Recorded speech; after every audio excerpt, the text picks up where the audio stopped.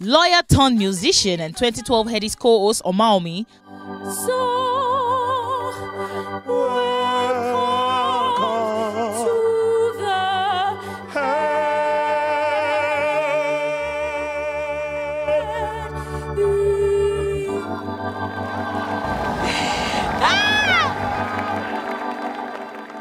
HipTv spoke with this multiple award winner, and she spoke on several issues, including what type of song she would have made with the late great Fela Anikulapo Kuti if the Afrobeat king was still alive.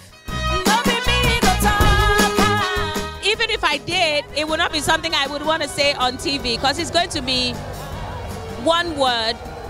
It's going to be a part of the body, a part of the female anatomy, and it, just go there with me. That's all I can say. For the reason why I'm soliloquizing.